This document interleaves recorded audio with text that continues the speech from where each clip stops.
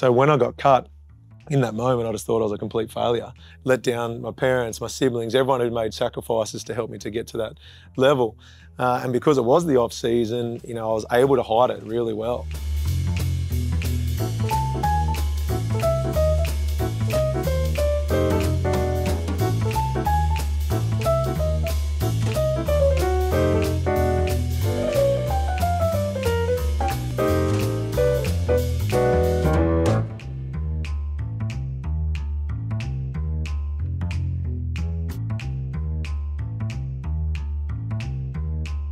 Welcome to this episode of RAC Arena's Roundtable discussion. The topic is mental health in sport. My name is Robbie Figg, and I work with an organisation that works in mental health, but I'm here to talk to some incredible athletes in their chosen field.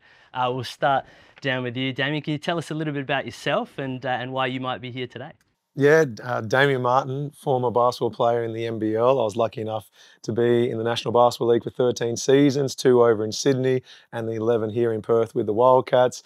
And highlight of my career was heading over to the Rio Olympics in 2016. Love it. And Robin? Yeah, so Tokyo 2021 Paralympian in wheelchair sprinting, 100 metres, and now playing wheelchair rugby. So, yeah. Cool transition. I want to hear about that. Sunday. Yeah, so I'm Sunday Ariang. I play for the West Coast Fever currently. I've been there since 2019 and I was originally born in Ethiopia and moved here when I was 1. Wonderful. Heath. And Heath Tessman, professional rugby player for just over a decade, playing for teams on the East Coast, but then 8 years here in Perth, playing with Western Force and loving it here in Perth and just loving being part of the community here at home. Well, it's a bit too late to say welcome to Perth, but welcome to Perth. Yeah. Thanks for joining us, and you too, Damien. We might start back with you, Damo. Just want to start on a high note before we get into the sort of trickier topics. What is it that sport brings to people's lives that is just such a positive element of life? And obviously a lot of people attach to sport from outside, but inside, how does it feel? Well, there's so much of it is just the unknown. So you're driven by success, getting the utmost out of your ability, short-term goals, long-term goals. But the reality is you're learning life lessons along the way, the setbacks, the failures, but also the highs that sport can bring that I don't think anything else can replicate. That raw emotion after a win or a team selection or seeing your teammate do well, whatever it might be. So as you get older, you probably just take it for granted. And then eventually you retire, you reflect and you go, that was incredible. I wish I'd been more present in that moment or appreciated what I had. Yeah, whilst you're in the moment, you kind of live day by day and you live by those cliche 1% you hear athletes talk about, but then you become an adult and you realise you are the person or the product because of the sport and the lessons along the way. Love that. The lessons and I guess the community and the connection that something like the Paralympics would bring. Can you tell us a little bit about that? Yeah, I think especially for the disability community, the Paralympic movement is a huge driver just to sort of help us take control of that narrative a little bit and rewrite some of those negative stereotypes I think people have about life with a disability. You know, my disability has allowed me to play parasport, which in turn has, taken me around the world, introduced me to some incredible people and just given me a whole lot of opportunities that I otherwise wouldn't have had.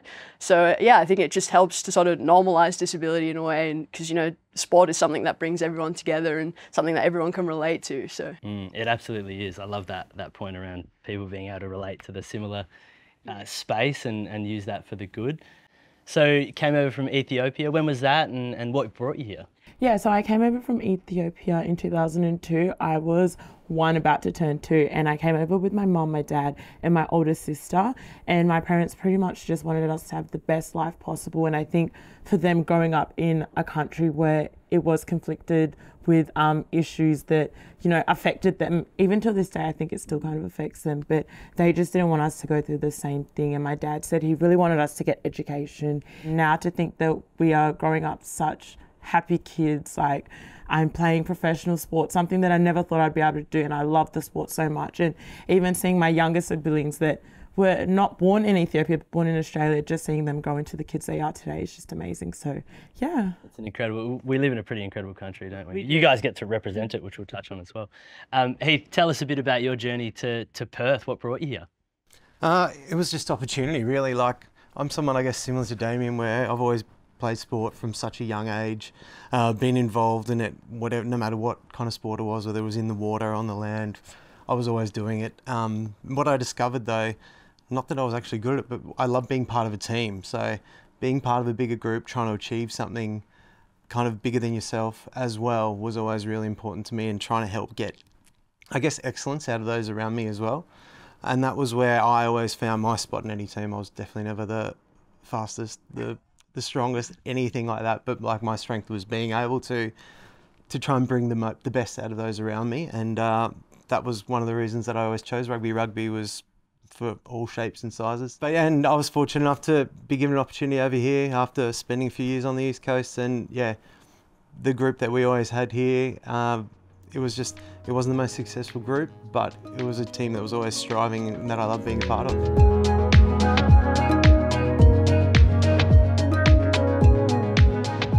Obviously, the topic is mental health in sports, so I'll start with a question I think that most of you will be able to answer pretty quickly, hopefully. But what does mental health mean to you?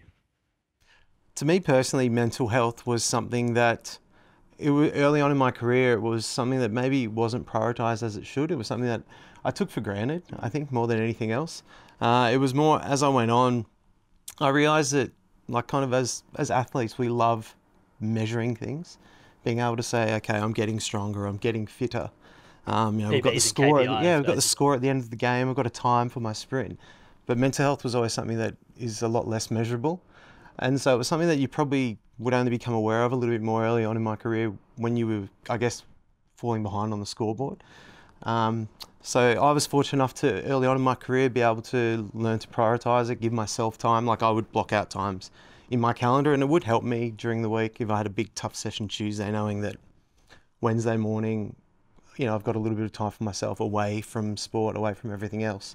And it would give me that opportunity to refresh and reflect, I guess, as well.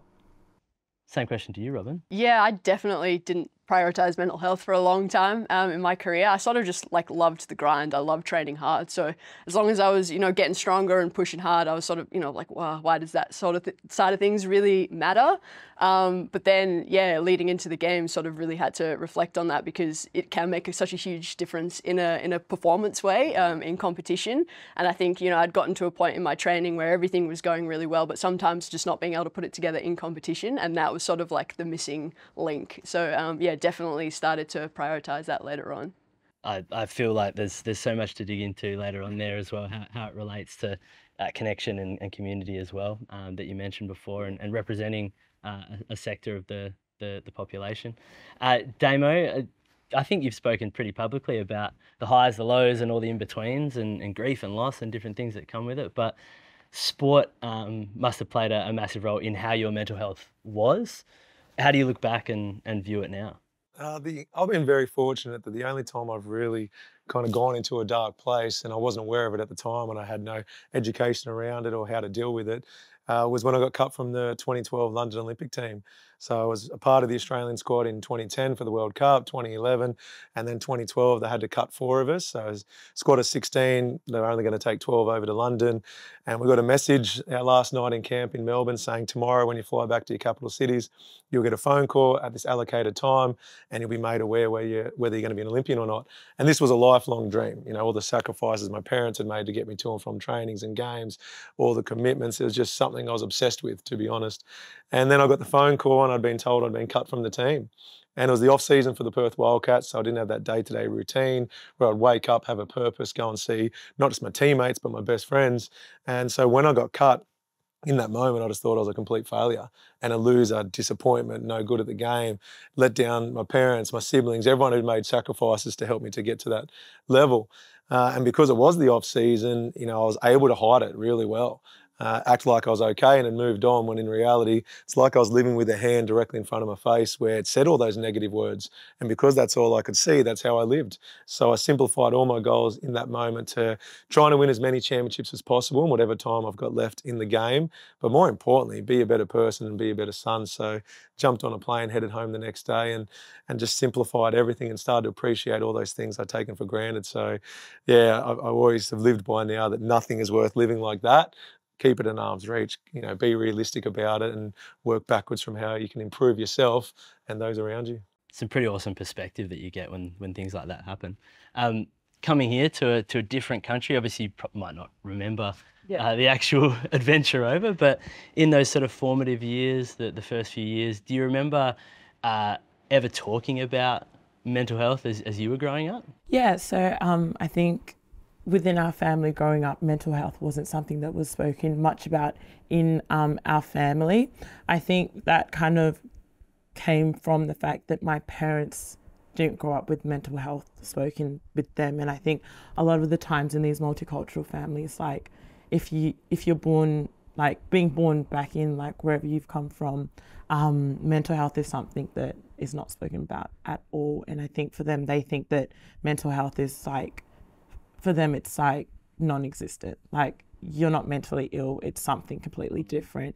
So my parents never knew anything about mental health, and they never had that opportunity to talk to us about it. We kind of started to learn a bit more about mental health through like sports, through TV, like watching stuff. And I think that's what brought that awareness towards us as kids. And I think growing up as well, we kind of had to take that role on at telling our parents what mental health was. Anyone echo those kind of views? Does anyone remember when it first came to their sort of mind and it was front and centre? Is there a moment or apart from... Not to the Wildcats where they'd start to address it because they brought in a sports psychologist. But before then, and not everyone related to it or bought into it, but before then it was not even a part of the professional sporting realm. But in the back end of my career, when social media started to play a big part, I literally remember being 36, sitting at one end of the table, players only meeting, and at the other end of the table there was an 18-year-old teammate, and I'm like, oh my, I'm double the age of my teammate. Like, but he'd grown up with social media and so fell into the patterned behaviours of win games, play well. He was reading about himself, lose games, still reading about himself, and it was just completely different. But he started to let people who didn't even know affect him. And there's a saying that I once got told back then after getting to the bottom of why he was going through a bit of mental health issue was, you know, never accept criticism from someone you wouldn't go to for advice. And so that's when it started to really ramp up, at least from my side of things, was the setback I went through, but then seeing how it's affecting my teammates. Yeah. In that, the world of Paralympics, that sort of representing a segment of society, that it's just amazing to see the empowerment that someone like yourself can give other people through that. Is it, quote unquote, easier to talk about those types of things in that space because there are so many people going through so many things? Yeah, I think because we all have a bit of a backstory, you know, everyone's sort of been through something. I think everyone is quite open, and I found, like, even for me, accepting my own disability, it was so much easier when I got into parasports because all of a sudden, oh wow, there's so many other people who are like me, who have similar stories, who are strong, who are competitive, you know. But then I guess on the other hand, you sort of sometimes can feel that little bit of pressure to make things seem positive all of the time because you are trying to combat some of those negative stereotypes. So yeah. You're always on the advocacy route. Yeah. Right? Yeah. Whereas, you know, sometimes you just want to be the athlete and you just want to focus on the thing. So fair enough. And I guess to pivot a little bit, but to go to that Paralympic experience, can you tell us what it's like to represent your country at a Paralympics? Yeah, obviously it's huge. It's such an honour, and you know, yeah, it's like a dream come true. It was a bit weird for me because it was the 21 games, so the COVID games. So, you know, we were competing in stadiums, 90,000 seater stadiums, and there's like 20 people in the crowd, like our coaches and stuff. So that was very, different. I mean, I won my medal, literally came back to the village. They gave me 2 beers and said, go back to your room. So it was like, and then I came home to hotel isolation. So that was like a very wild contrast. But yeah, like obviously just having that opportunity and being able to, you know, achieve that pinnacle is, it's huge. It must have been difficult to adjust to the fact that there wasn't people there for the adulation and the validation. Was that something that you kind of... Yeah, I think so. Just to, you know, that relief of, oh, wow, you've accomplished this thing that you've trained so hard for, and you sort of, you know, you're on that high. And then, like I said, to be sent back to a hotel by myself for 2 weeks to sit with my thoughts was, definitely interesting. But yeah. Did anyone else have a sort of, I don't like the C word, COVID, but is there any sort of experiences through that time that taught you anything about who you were as a person? It was for me, like my career came to an end during COVID as well.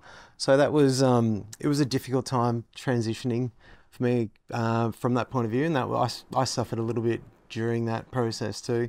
And a very similar thing, like being away, we were off in a hub on the East Coast, you know, in the bubble, which, you know, you're playing and you're in this little petri dish probably not the right terminology when No, we're talking yeah. about camp, but you know, you're in it where you're forced in with all your friends, families, and everything like that, and it's brilliant. And then to come out of it and just kind of be stuck by yourself, isolated, for a period while you're starting to transition with the next portion of your life as well.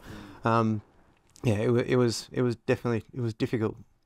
Is there some experiences that you can lean on now that you learnt in that time as a leader of young men? Yeah, absolutely. There are like it's difficult, like taking on that little bit of extra leadership when you are within a team. Like it makes it a little bit harder, but it changes from individual to individual. Like obviously, lots of people, when they come into that leadership role, they feel like they bear the burden for every individual that's in their squad. I was lucky enough when I was captaining the team that I was doing it with someone else, another member of the team, so we had co-captains.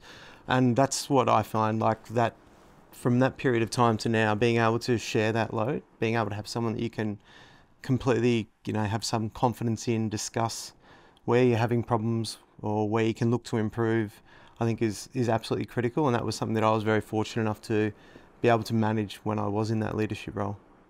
Sunday, is anyone that you sort of looked up to because, you know, at the higher end of the scale, no offense to the 36-18 perspective that we got before, but was there someone that sort of took you under their wing to help you with that well-being and mental health side of it? Or was it more on the sports side and it just came as a byproduct? Yeah, I think it was more on the sports side, and as I kind of made my way through the team and the years, started seeing the psych, and that's when that mental health side of it started to come. But I think someone who I really did look up to when I was in the West Coast Fever, and when she was there, was probably Courtney Bruce and Stacey Francis.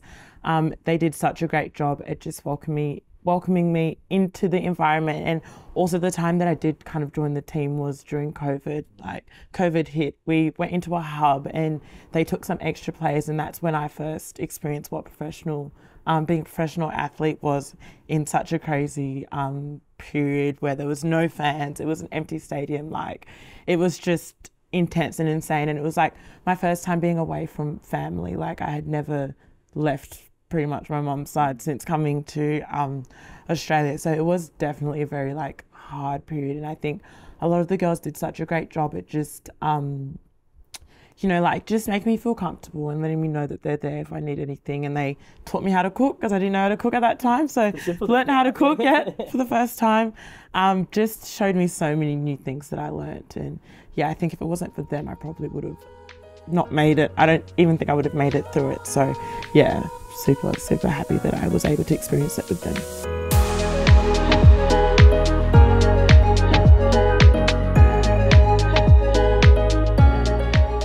What is it about connection and being able to sort of meet like-minded people and go through those similar challenges? How positive is that for your mental well-being? Yeah, it's hugely positive. I mean, you know, growing up, I was the only disabled kid in my school, and the only time I saw other disabled people was in hospital, so not exactly like the most positive environment to be interacting with your peers. And then also, you know, just everyone sort of having these ideas on what your life with a disability is going to be like, what you're going to be able to achieve.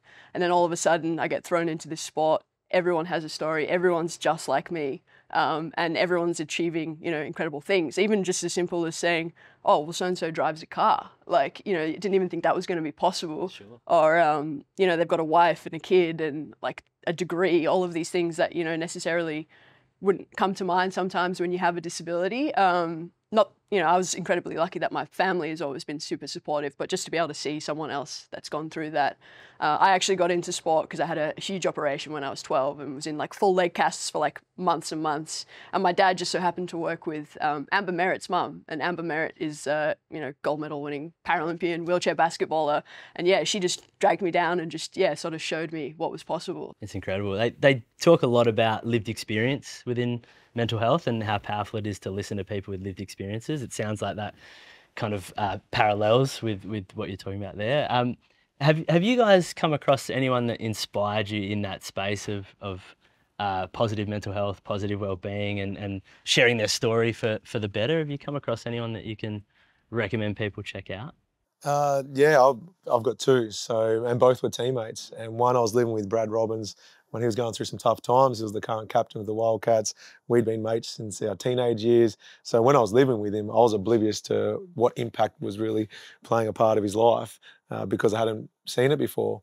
Fast forward a few years, and then Greg Heyer, who was also in the leadership group, you know, he had an injury and he thought, okay, if I'm going to be away from the game for a while, I want to get involved in something other than the Wildcats. And so he got involved in a mental health organisation, learned a lot there, and has gone on to be a founder of his own one.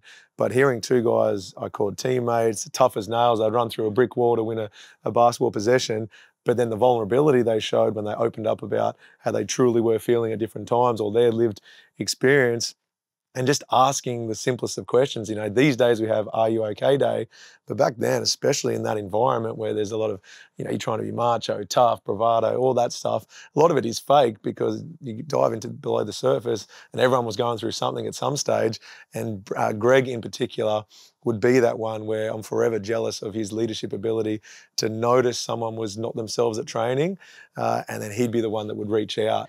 Heath, did you have any sort of I guess someone that you looked up to in that space at all, or is it something that you were called upon as a leader? It wasn't really an individual per se. It was like, obviously we worked with our PD and our sports psychs and everything with the team, but it was the understanding that came from that was that everyone's running their own race. Like everyone there wants to be great, everyone wants to excel at what they're doing, but like we were touching on before, like everyone goes home to different things. Once you leave the building, you're not just a rugby player still. You're not just a netball player. Like you're a person with fears, with concerns, with everything else. And being able to accompany all of that in together and understand the individual, not just as the athlete that they are, I think helped what we were trying to achieve with the Western Force as well. And not only that, bringing in that type of person too. So bringing in not just the most, you know, the fastest winger, the strongest front rower, bringing in the whole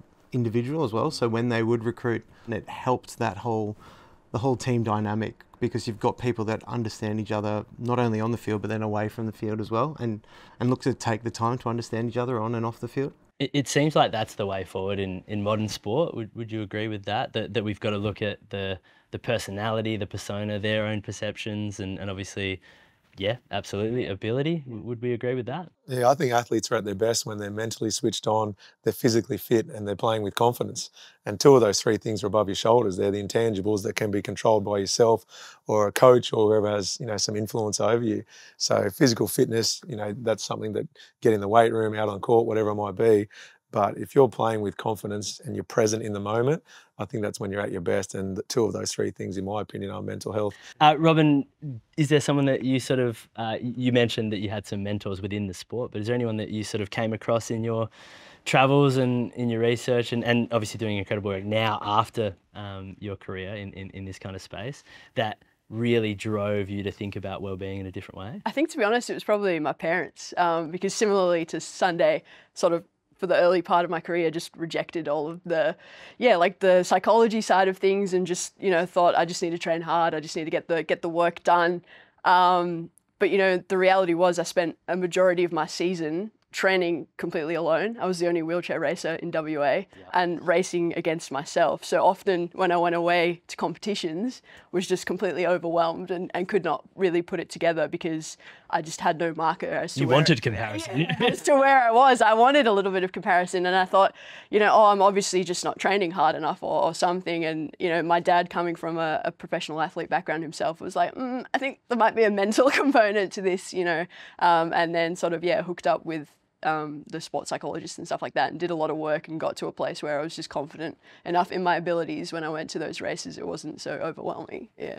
We've heard about the sports psychologist being implemented at every juncture here. Is it something that you feel has gone from them talking to the individuals about their performance on the field and just the mindset while you're on the field, and it's sort of navigated its way, you know, we don't leave our problems at the door kind of anymore? Is it something that's evolved over the last few years in the space that you're in to be more encompassing of everything? Yeah, in my early days as a sports psychologist, maybe got brought in for one presentation. It was almost like just tick this box and move on. And these days they're pretty much full time, or they're there several days of the week and open to anyone and everyone. And you know, some players would utilise them, some wouldn't. Some coaches bought into it, some didn't. But I do think it goes hand in hand. Is dealing with the life off the court or off the field does impact your performances on it. And you know, some guys would get a reputation of being the angriest player on the field or in their sport. And usually as a sports psych, they would try to tear back the layers and say, why are you who you are? And rarely did it have to do with anything to do with the sport. It was things that, you know, their upbringing, who they were, what they were going through. And so they would address those issues, never the skill set itself.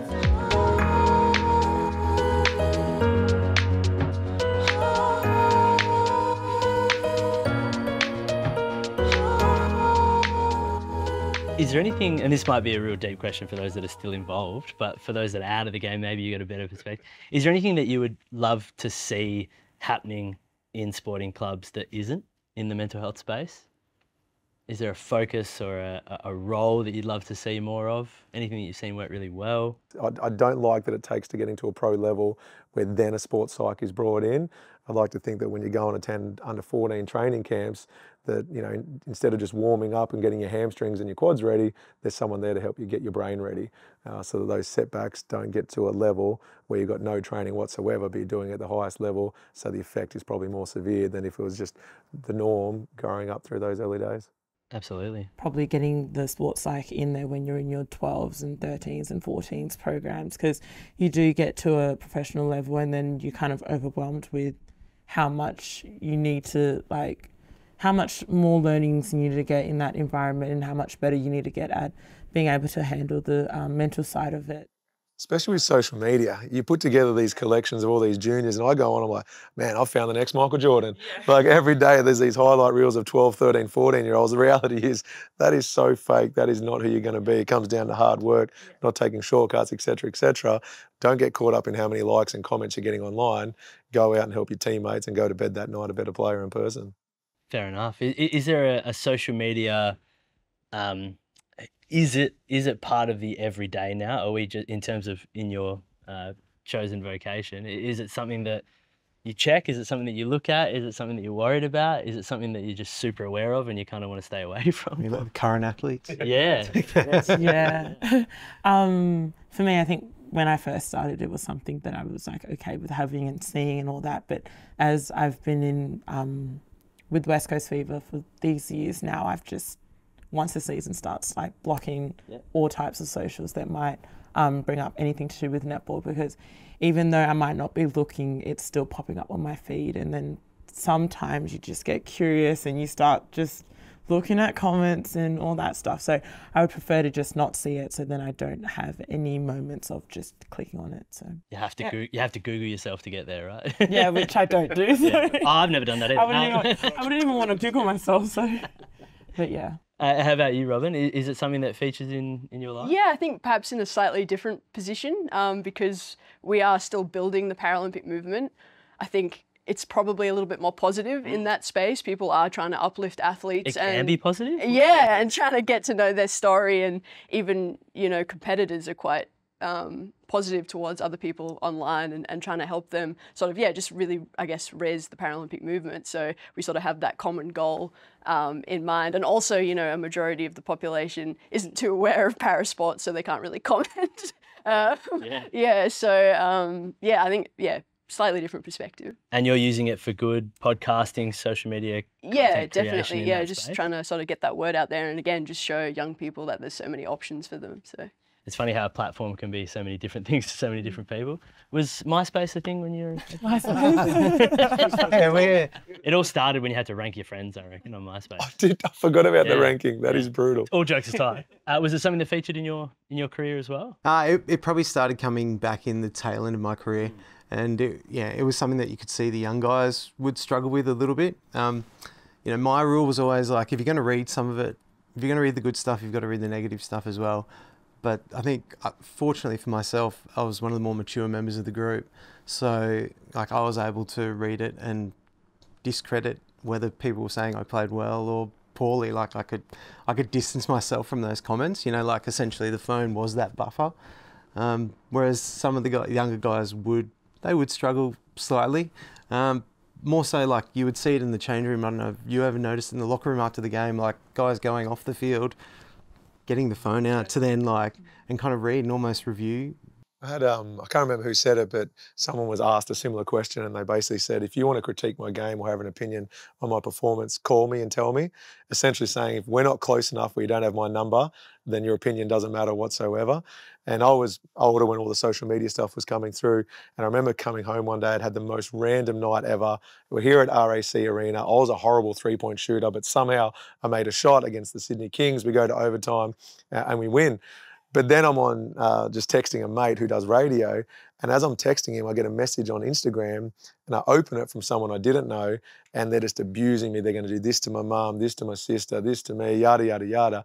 And I've joked with this guy about it because I didn't care. I took a screenshot, sent it to him. We go on air the next morning to talk about this crazy night. And because I spoke openly about this death threat and all these other things, I then had the federal police call me and I had to make an official statement. And in the end, they believe it was someone in Indonesia gambling on the game. They weren't happy that they lost their bet. And they said this happens all the time. So for me, it was water off a duck's back, but you don't know how many people, especially in the higher profile sports, cop it every single game. For me, it was one experience. And like I said, I usually had little impact on the result, but someone who's better at their game or playing the AFL, rugby union, rugby league, I can only imagine how much more they would have experienced similar things. Yeah, absolutely. Yeah, the multi-ruiners they're talking about in AFL at the moment is a big part of... The multi-ruiners, yeah. And in a dead serious way. Traditional media and how it affected your days? I think, for myself nowadays as well, like, I'm fortunate enough to be doing commentary work with Stan, where we're calling, rugby games, which get broadcast. So I feel like myself as well, like, there's a responsibility on me to still portray, to give an accurate and realistic portrayal of what's happening, but to still keep it optimistic, still try to keep it positive, because as someone who had gone through periods where, you're getting torn apart by commentators or journalists, whoever in the media, I knew that it still affected me marginally. So I have a responsibility as well for how I keep these players and their headspace then. And in your experience, anything that happened in your sort of journey from solo sport to team sport as well? Yeah, again, I guess it's, a little bit of a different position. We are very still much fighting for equal broadcasting rights. So if anything, we'd like a little bit more attention, I think, just to get people aware of the sport and what we do as athletes. But even, with the Paralympics getting way more broadcast and them making a real effort to have people who are involved in the sport commentating makes a huge difference. Because I remember even in my Olympic race, the last time the commentary team had seen me race was a number of years ago.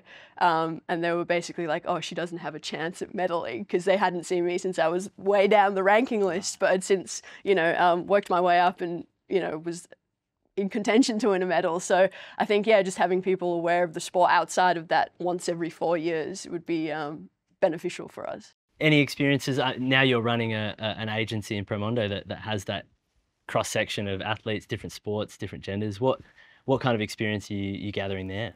Well, kind of going off what Sunday said, there's equality in judgment of performance, yet then if you draw back the curtains, there's not the same infrastructure or resources for everybody across all sports, yet they're judged on the same platform.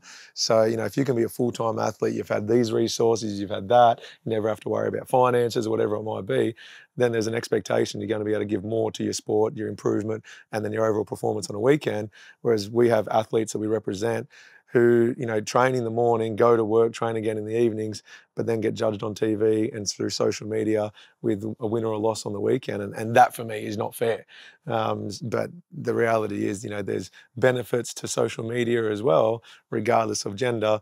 And so you're trying to utilize that. And in sports management, it is a balance of performance, helping you as a person, but then also building for life after sport, because as a couple of us here know, you can't play it forever.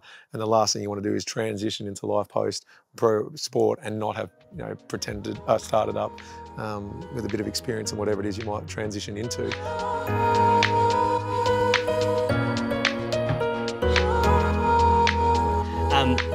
I want to wrap up with hopefully a reasonably easy question as well, but it's something that I think we can get a really good insight from all of you.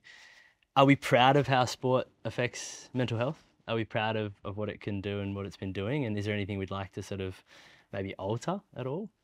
No, I think for me, I think sport has a really positive effect on mental health. Just exercising, like being physical, is so good for you. I think it's, it's the outside in. It's those external factors which are what can be negative towards the individual's mental health then as well. I think a focus for sports teams, whether they are professional or, that under 12 team playing over at Curtin University on Saturday, is that they create strong, robust individuals. And then no matter what happens on the outside coming in, that person is armed to be able to deal with it. And that makes them a better player on the field then as well, or a better, on the track, whether they're competing individually or in a team as well. So I think sport, it is good for your mental health. It's great for your mental health. Being involved in a group, competing for something, having a goal to achieve is great. Whether you're achieving that goal or not, like failing that goal is good because it improves you as well. It's just, I think it's the external factors which can detract, and then creating those people that are strong enough to deal with it. Yeah, fair. Love that. Yeah, I feel like you just really need to build those mental models and get into seeing the team psych. And I think as long as we're buying into that space, whatever that external stuff is that's coming in, we'll have the equipment to be able to just handle it. So yeah, I think it's just the buying in from either young age or now. It's just getting into that space as soon as possible. And I think hearing, hearing people like yourself say stuff like that would be really powerful for particularly young people that want to change the way that they feel. How about yourself? Yeah, I think my individual career has had, a profound effect on my life, sort of building that resilience, that confidence, independence. So yeah, it's been majority very positive. And I think now even moving into a team sport, a big focus for us in the rugby team is not our results, but how we conduct ourselves on and off the court, and what kind of legacy we want to leave behind and what kind of values we have as a team. And I think that's had a great effect on mental health, because we're not judging ourselves based on how many goals we scored or what Bob down the road thinks of us, but like who we are as a team and how we carry ourselves. So that's brilliant. Love it. Sport's the best. It evokes, only sport and music, in my opinion, can create that raw emotion that's natural, can be uncontrollable at times. The Olympics are going on right now, and, all of a sudden I'm a grown man. I'm like sitting next to my wife, she's crying, she's looking over, is that a tear ducting? I was like, no, I'm okay. But seeing Jess Fox get the gold or wherever it might be, like, it's amazing. So make the most of it, because it can create things and give you purpose. It can make you feel. Sometimes we go through days numb, just going through the 9 to 5, and you punch out, sit on a couch and get engaged in it. But just because you're following them, you're supporting them, you want the best out of them, doesn't mean you should drag them down, try and tear them apart if they fail in your eyes.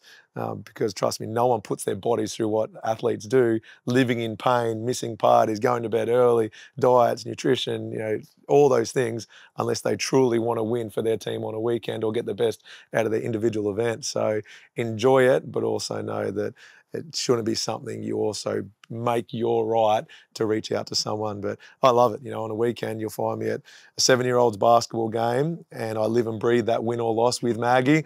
And then I go down and watch Bonnie's football, where she's working on her AFL. I don't know how she manages to kick backwards more than she does forwards, but, just seeing her celebrate is incredible. Progress is progress. So, yeah, enjoy it for what it is. You don't have to just, rely on the professional athletes. Go and enjoy the junior base, or go out and exercise and enjoy the benefits it brings to you personally. Well, music and sport were the 2 first editions of the Roundtable. So you've wrapped it up very nicely. Thanks so much for joining us, and really appreciate all your insights. Thanks, Robbie.